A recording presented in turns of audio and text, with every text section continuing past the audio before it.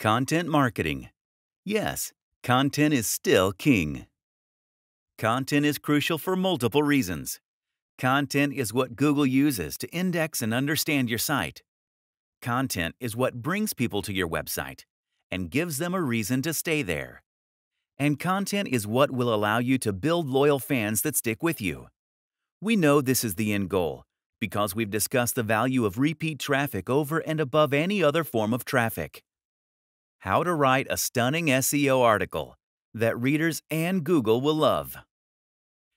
If you're setting out to write a stunning SEO article, then you may already have your wires somewhat crossed. More specifically, setting out to write an SEO article means you're probably setting out with entirely the wrong objective. Writing an SEO article suggests that you are writing for Google first and for your visitors second. It probably means you're going to try and lace your article with key phrases and that you're going to come up with a clickbait title for Facebook.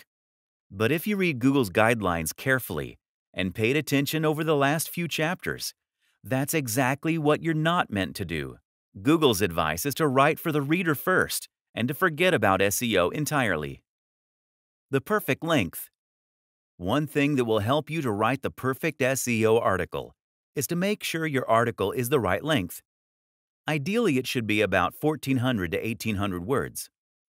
This is what a lot of research shows to be Google's preferred length, and it's long enough that you can deliver some real high-quality content to your reader. How to use keywords. What's more is that an 1,800-word article will allow you to include your key phrases a few times without it looking obvious. If your article is 1,800 words, you can repeat your key phrase 5 times and still be well under 1% density. The human factor. Finally, remember that Google doesn't care about you. All it cares about is your readers and whether it thinks they'll enjoy your content. And more, Google is now using human signals to decide this. Of particular importance is how long people spend on your page and whether they click on your internal links. Are they reading your content and engaging with it? Make sure that you aren't driving visitors away by keeping ads to a minimum, spacing out your content, and using engaging language that will draw them in.